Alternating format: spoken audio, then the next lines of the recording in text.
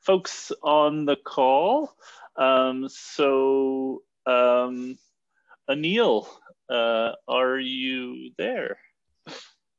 I am here. Great. Great. How are you doing?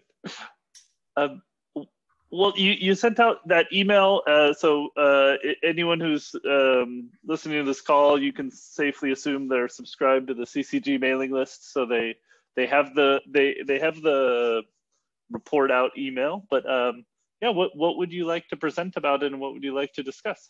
I actually didn't want to blind you with PowerPoint or slideware, right? So I think I've done enough of that, So just for the record, Stephen, I am totally and absolutely jealous of the beautiful UI and the documentation that you have around the test suite that you guys have built, right? So we should all aim for something of that quality and that comprehensiveness. That's a nice job. And that's one of the things that we are absolutely lacking in the work around the HTTP, VC HTTP API and some of the test suites that we have. It is actually a challenge, and it's something that I hope that we can address going forward, right? So, but that is an awesome piece of work there. So,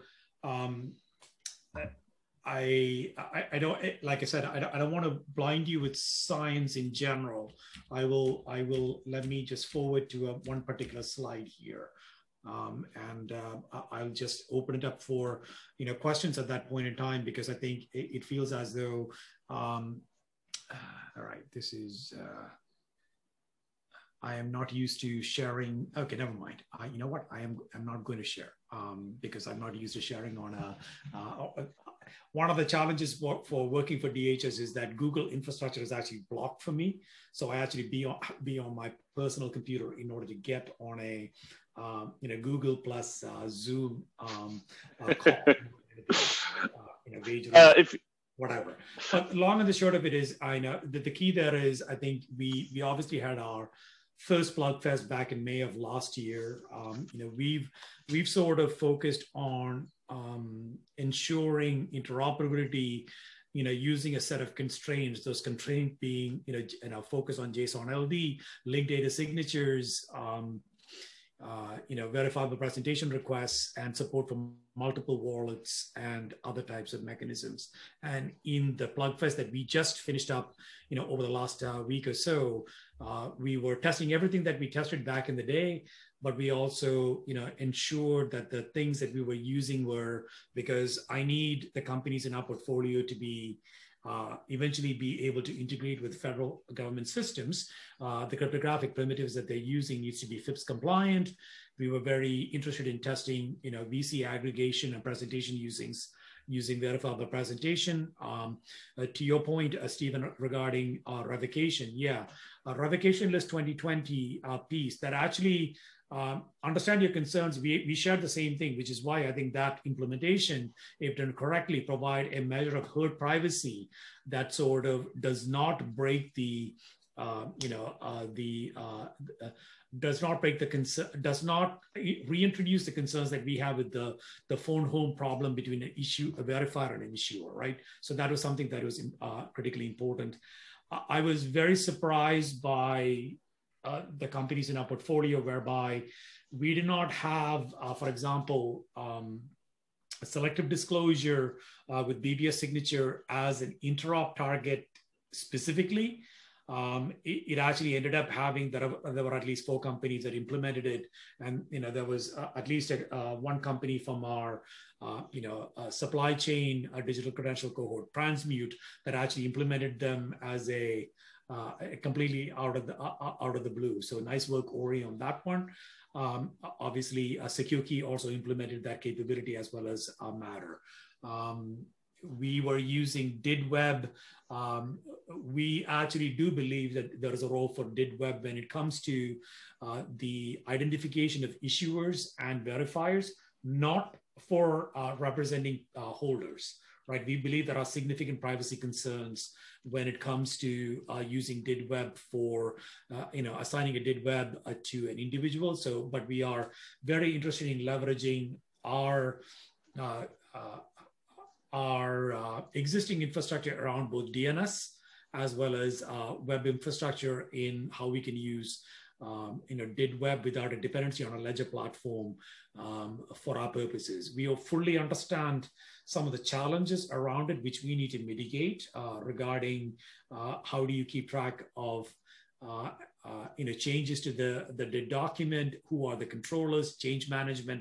Those are things that need to be resolved, and we will resolve them. But those are some of the things that we tested within the environment as well. The other piece that we definitely were very interested in is, again, given our foundational piece on JSON LD, we have a driver where we don't have the luxury of serving just a specific community that are only technically savvy. So equity in the solutions, access to solutions that bridge paper, lo-fi digital, all the way to fully digital experience is critically important, whether it is for our high-value credentials like a permanent resident card or for anything related to vaccination certificate. So we spent a lot of time thinking through using the same infrastructure across paper, lo-fi digital, and fully digital that allows you to issue and verify, and the ability to combine, JSON LD, linked data signatures with CBOR LD as a compression mechanism that allows us to fully round trip a QR code across, JSON LD, a QR code back to a JSON LD that maintains the integrity of the digital signature across them is pretty powerful. And the fact that we can represent something in a QR code that actually does not require an 8.5 by 11 piece of paper is a big deal. So those were things that we are actually, tried out, tested out. We will more than likely, not more than likely, we will have, even though there was, again, surprisingly, multiple companies tested out Interop without it being a formal Interop target, which is one of the nice opportunities in this setting. But we expect to have some formal Interop targets around QR code with CBOR LD in an upcoming Plug Fest. And the other piece that we are very much going to be focused on is support for VC refresh by the holder only. In general, if any of you, like me, have ever been permanent residents of the United States and you get a permanent resident card, when you go through the process of extending a permanent resident card, what they do is smack a sticker on top of your existing permanent resident card, which is completely hokey. So our USCIS folks are very interested in making that much more easier and flexible for anybody who might have a digital permanent resident card. But we are also very concerned about the caveats that are clearly articulated in the VC standard itself around how you might, if you're going to be doing refresh, you can enable it only as something that is initiated by the holder back to the issuer, or it is something that could be requested by the verifier. We are explicitly not supporting the verifier call back to the issuer because we believe that it runs counter to the agency and the control that we need to give the holder in how their information is used. And if you give that option to the verifier, it can bypass the holder and the person that is holding the credential. So we're very interested in VC refresh that is provided to the holder only. So I could keep blathering on. I have folks obviously from our cohort on the line, both from our digital person credential group as well as our digital supply chain credential group as well. Happy to answer any questions, talk about where we are going, what we're doing, what our plans are, what the goals are. So consider this an opportunity, ask me anything. If I can answer it, I will. If I cannot, I will tell you why not. And if I don't know the answer, I will plead ignorance. So go for it.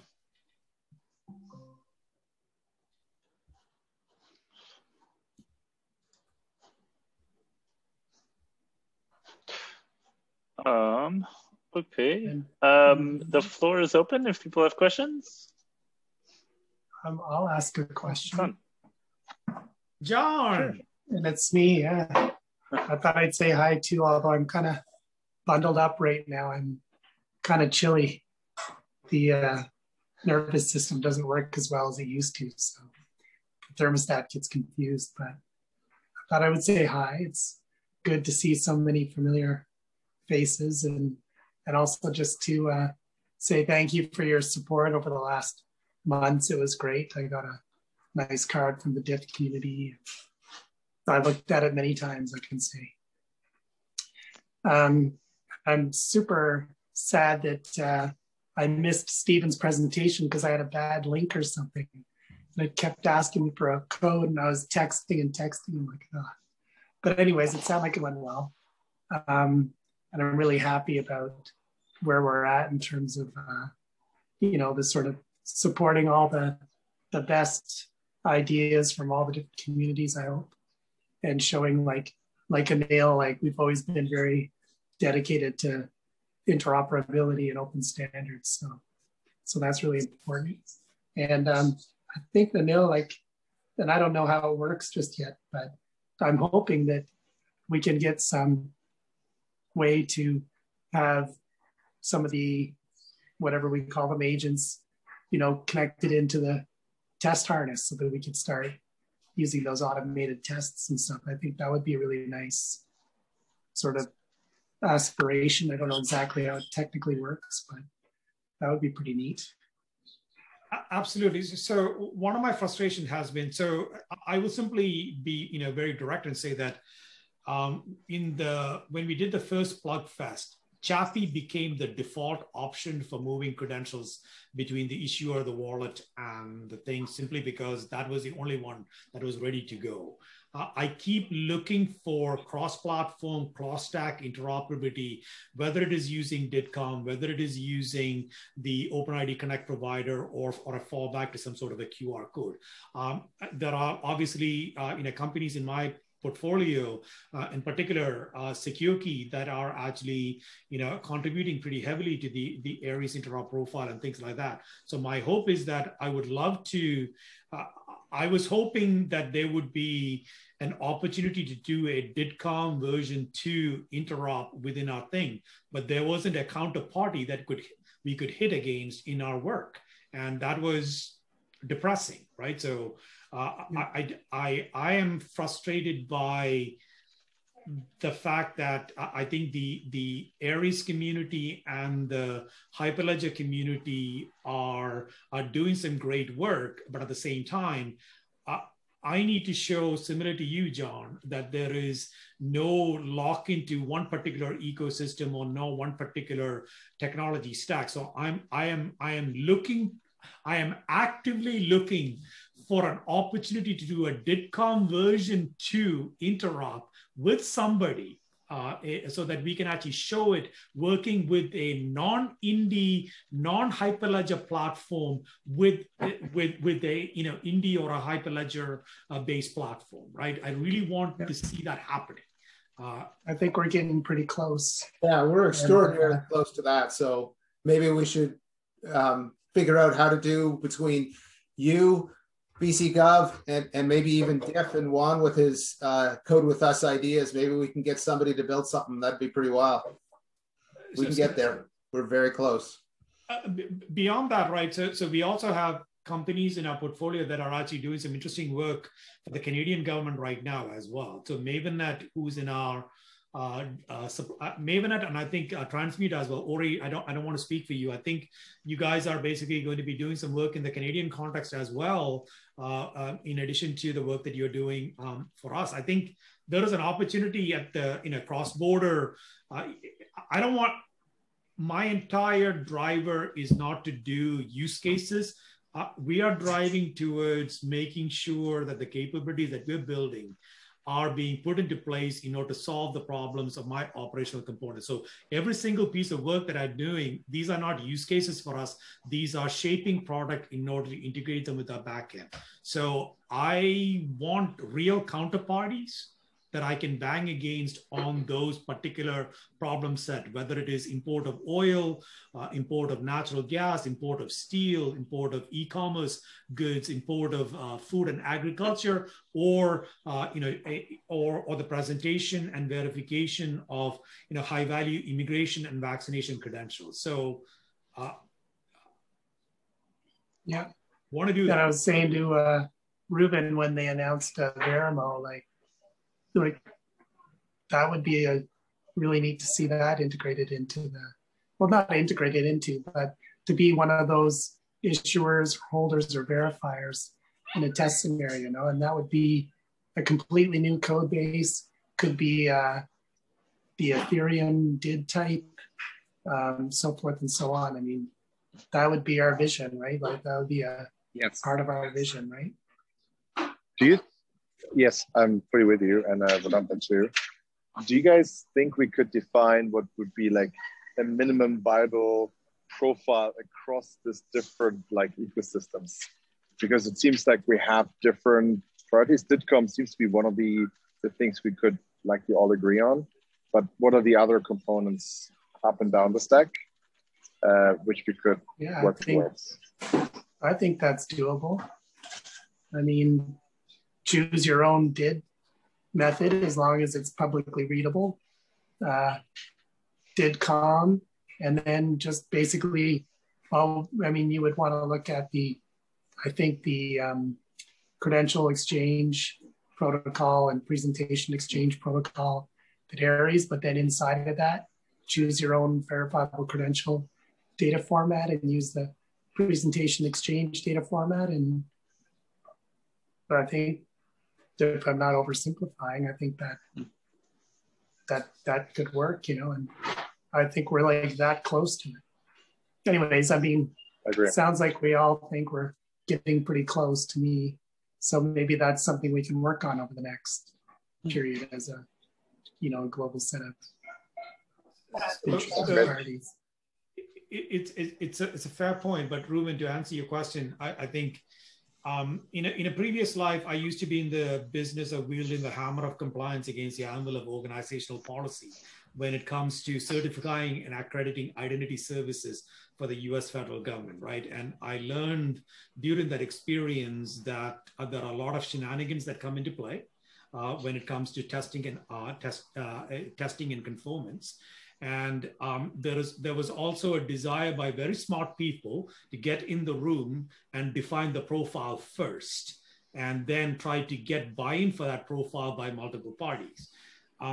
Within at least the SVIP program, we're trying to take a different approach there, more from the other side. The reason we are having these multi-party N-by-N matrix testing and PlugFest is to sort of identify organically from the ground up what it takes to actually truly interoperate, not just be standards compliant, truly interoperate across them, clearly document what those interop points are, then use that in order to create a profile that shows something working in real now is documented in a profile. I am very leery of creating a profile, then shopping that around to get people to buy into it. So we're trying to do it the other way. So I fully expect through the PlugFest and the work that we're doing, that we will have a profile of verifiable credentials data model. We will have a profile of decentralized identifiers. We will have a profile of other pieces that all need to play together. And as you well know, profiles are basically, we are constraining choices to one so that everybody can speak to the same thing. So that's the approach that we're taking. It is often painful. I know that the companies in our portfolio get into their equivalent of shouting matches, but very politely, because a lot of them are both Canadian and New Zealanders. So they're very polite people, even while shouting. So it is something that I think there is a shared interest to accomplish. So, but for me, and for what we're doing, we prefer to start from demonstrated interoperability through a PlugFest, then use that to create the profile rather than the other way. I will also note in general, if we want to do an Interop Plugfest, maybe what we can do potentially is pick a couple of feature sets that everybody agrees should be tested in general. For example, revocation seems to be a big deal. BBS plus signatures seems to be a big deal and getting a lot of traction. Maybe we focus on just those features that we can bring together multiple communities and multiple product vendors together in order to focus just on that, right? So that's an option as well. Yeah, I think maybe the terminology I used with profile might be has different meanings. I was thinking about can we define, like, you have objectives for your Interop Plugfest. So if we can say we'll do a cross-industry Plugfest, however we're going to call this, and define like what would be defined. Demonstration is you can use any of these like get methods. You can use DITCOM, and then we do something on top with BBS Plus and JSON-AD, which seems to be kind of the easiest compromise we have across the industry. That would be maybe just like, don't even say that's profile. It's more like that would be an objective for us within a period of time to prove interoperability across the industry.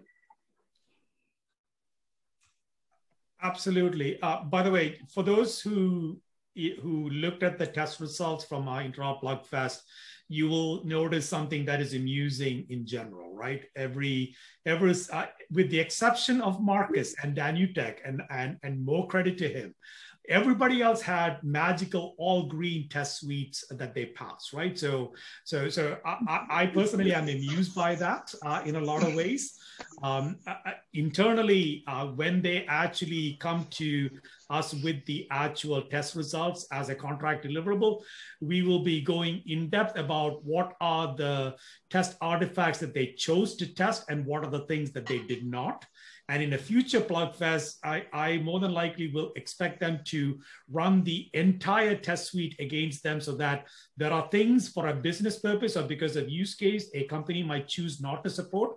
So failing a test is actually not a bad thing. It is indicating a concrete choice that you're making as a company or as an organization on what you choose to support. So I do think that we need honesty in articulating and sharing the testing, and not everything is basically should be green all the time, that it is perfectly acceptable to have failing tests because that is not something that you support, right? So.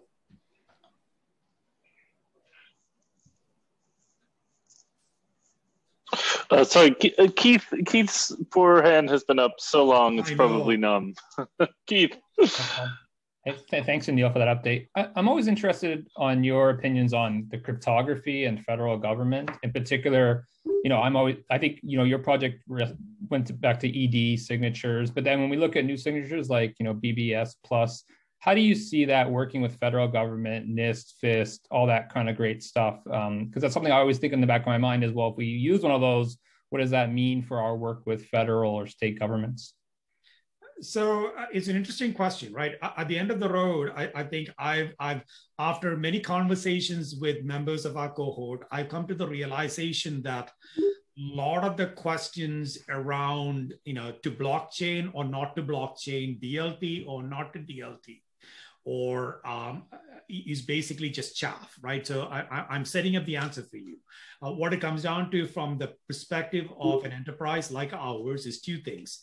And I'm using words that Ori actually shared back in the day. One is political acceptability, and the other one is acceptable cryptographic primitives. Those are the two drivers for me.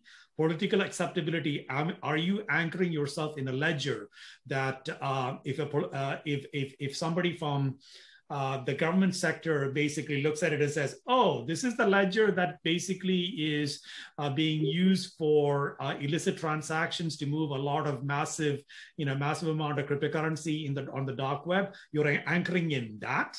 That's not a path to success for us, right? So political acceptability of the ledgers that we anchor into is critical. The other one, ultimately, that we cannot get away from, because you are connecting to government systems, is the cryptographic primitives that are used for digital signatures, random number generations, hashing, need to be FIPS compliant. And this is something that, to be blunt with you, this is something that our companies actually forced me. They actually wrote a 7-page letter with questions that they needed answers to, that we finally got answers, basically got answers from NIST on them about a lot of the cryptographic primitives that are acceptable and not acceptable and things like that. I think, ping me or ping any of our companies. It is shareable because I personally have found that if you share it with one community, there is no expectation that it will not go anywhere. And I've gotten permission from the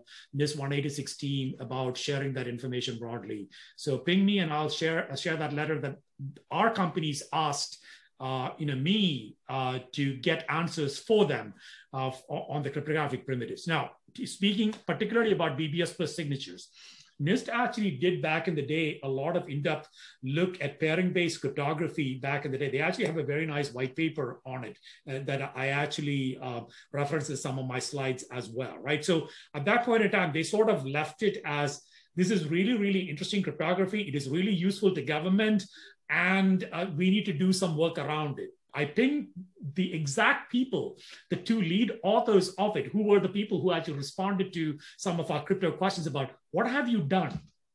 And they said, well, we really haven't done much. And my comment back to them was, all right, in the absence, I've always operated under a philosophy that you ask for forgiveness, not for permission.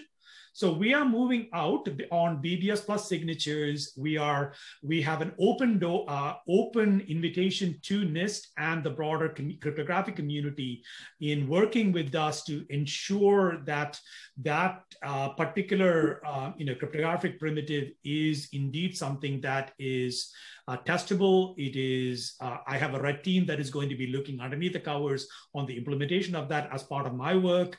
But I also have an open invitation to NIST in order to guide us and provide us any information that they would feel is appropriate for how that should be implemented. But in general, I cannot be in a position where selective disclosure in general is critically important for our use cases. At the same time, I do not believe, and I'll be very direct in saying that ZKP-CL is not a path to success for us because we cannot have a ledger-locked implementation of selective disclosure. So I am happy with the traction that the BBS plus signatures is getting in all of the communities that we're involved in, and that is a path that we're moving out. And until somebody tells me no with a reason that is rational rather than just a no, we will keep moving forward. We will ensure that we independently test it with both cryptographers that we have available to us and also provide an opportunity to do that. That may not be a complete answer for you, Keith, but that's the best I got at this point in time. Oh, that was awesome. Thank you. Marcus? Yeah, Anil mentioned my name when talking about failing tests, so I just wanted to comment on that. I think during the Plugfest I showed about 150 passing tests and 6 failing tests, and I wanted to say this: there's a difference between failing a test and not supporting a feature, right? So when it fails, it means that a feature is meant to be supported, but it failed. And not supporting a feature is something else, right? So at least the verifiable credential HTTP API test suite has the ability to test certain features and not test certain features. So if you have an implementation that doesn't support certain things, then you can actively say that it doesn't support them, and then they are not even tested. So if there's a test failure, then it does mean that something that is supposed to be supported failed.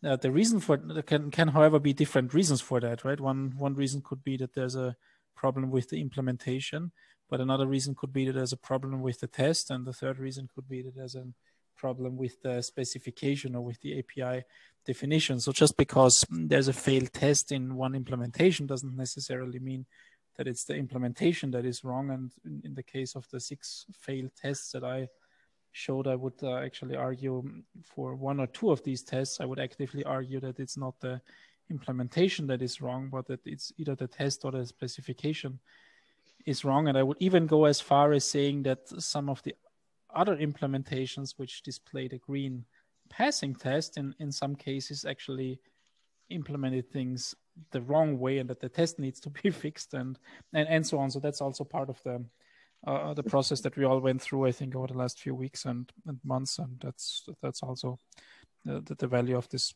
process, right? To figure out these details. Ori. Yeah, I think we're probably running close to the end of the meeting, but I just wanted to say that getting people to contribute to tests and making sure that the tests are testing the right pieces that are easy for people to contribute to is hard. And I've been very grateful to work with the other folks, both in SVIP and DIF and in the CCG, to make these tests useful. And one word of caution, I love how much the Aries test harness is able to cover by connecting through agents. And that's an example of a very advanced integration test. And it can cover a tremendous amount of feature space by wiring all the way up to a full agent, and then testing all of that agent's features and functionality and testing discovery. And that's really, really awesome. But that is also a huge amount of investment that has to be made to pass those tests. And everybody who's contributed to those has done a tremendous service to show how much of the Aries feature set they can support. But it's not always the best way to get people to contribute to tests. Sometimes it's faster if you can test things in isolation or smaller layers of integration. And it can also lead to some of the stuff we see in the VCHDP API, like Marcus mentioned. People can decide that they want to support 50 different DID methods that they control, and then they've got hundreds of passing tests, and which looks really great, right? But like, this test isn't about DID methods. This test is about verifiable credentials. And anybody doing that is sort of cheesing the tests. And so it's another example of like, what are you really testing, right? Like, you want to make sure that the test suite is defining what exactly is under test, and that it's making sure that you're not like basically putting a bunch of copies of the same kind of thing in there to make yourself look great. So I think we've got lots of work to do still on the VCHDP API. Well, I did also want to say, I mean, it's also not completely either or. It isn't like the Aries interop profile tests entire frameworks of agent and multiple agents. If you're working on something that's just one little piece, you can strap your one little piece in there and use other people's stuff for the other components and just test one thing.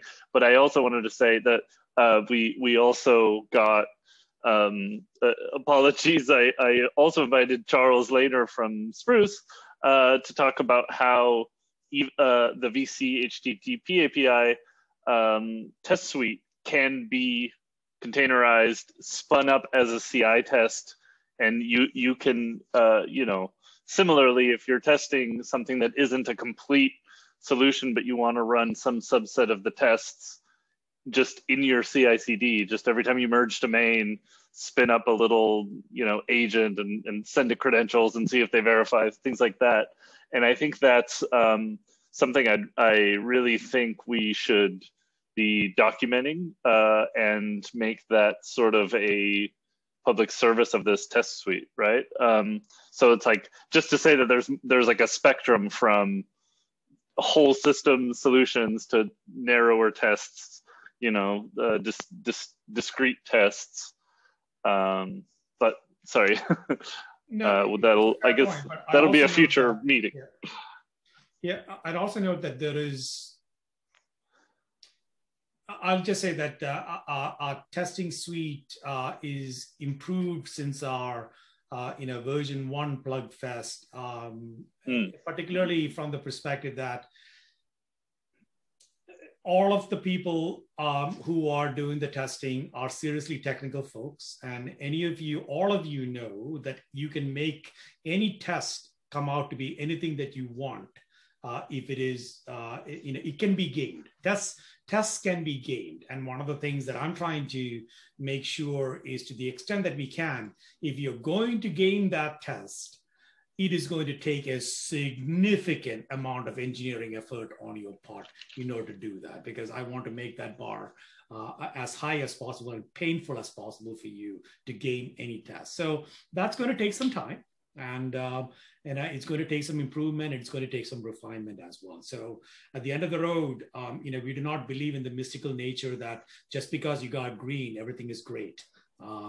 Which is why we do have the N by N multi-party testing as well, right? Just to make sure infrastructures can actually talk to each other.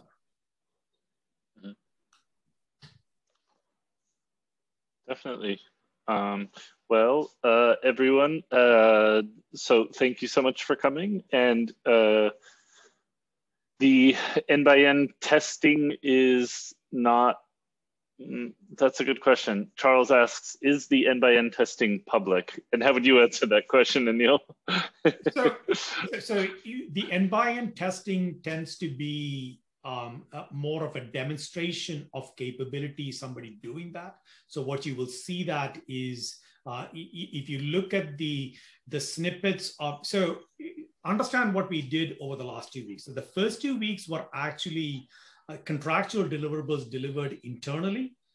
So each company spent about an hour with the government teams going over what they demonstrated, including showing their infrastructure working with the other vendors' infrastructure. So what we showed in these on Thursday, and what is captured in the slides and things like that, are sort of snippets of those 2 days that were more in depth. So N by N testing it'll be interesting to see if it can be automated. And I think if there is anybody who can talk to it, is Mike, who has his hand up, I think. Thanks, Anil. Yeah, and I know we're up on the end, but yes, I did actually publish out Postman, Newman, command line, as well as automatable N by N for the supply chain stuff. We will be bringing that model over to, or something like it over into the VCH TTP API, because it actually not only checks to make sure the basics that are going on as far as can you issue, can you verify, are all these things at the right endpoint, are they taking all the right, parameter sets, but then can the output of one thing go into the input of the next and down the line, right? And that's really when you get into seeing, does this stuff actually work or not? And we ran that thoroughly against all of the supply chain companies. We're running full issuance on all the traceability credentials, obviously, as well. So it's really just, can we keep building on that and make that, a little bit broader? So.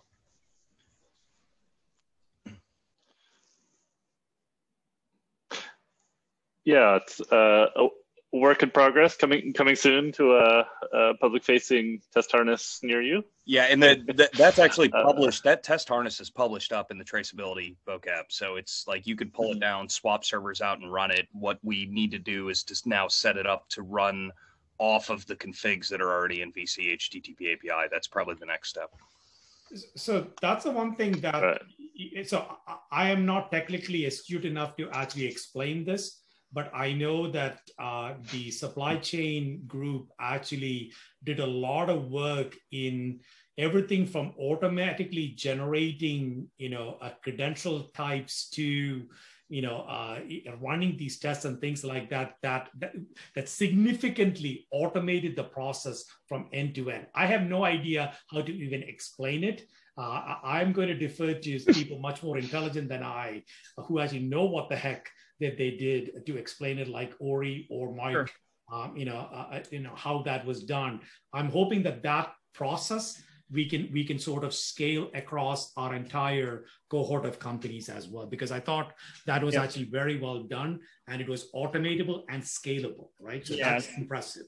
You don't want to have to manually generate your graphics to show that you're interoperable. You don't want to have to do it, every couple months. You want to make it so that anybody can go to a website and press a button and see who's live and who's not, and who's passing and who's not.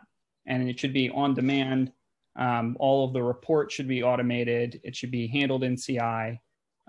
These are, design principles that are part of making tests enjoyable to work with, and also part of making you feel good when you pass the test. You merge your pull request, the test spins up, it shows you passing, and it automatically generates a permanent URL for you to show that you're passing the test. These are just, parts of participating in test suites that are honestly, like, if you don't do them, like nobody participates in the test suite. You have to make it comfortable for people to contribute. And we've spent a lot of time on the traceability vocab and in the VC HTTP API to provide that tooling for folks who want to show interoperability. And it looks like the Aries test harness has something very similar already set up, which is cool. I mean, I think the more that this can be automated, the more that it can be made on demand, the higher everyone's confidence is in the test results. Yeah, it really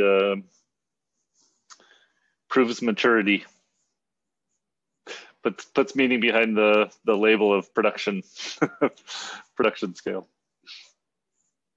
Yeah, and one kind of final comment on the CI side. I mean, we're using that on the traceability vocab to even accept pull requests. Like, you have to be passing tests with the new object in order to push it in. And it's just that extra check and sanity check just to make sure that nothing, yes, you should be striving for 100% tests all the time, right? Let's not even take code into the play, into the repo if it's going to be breaking something.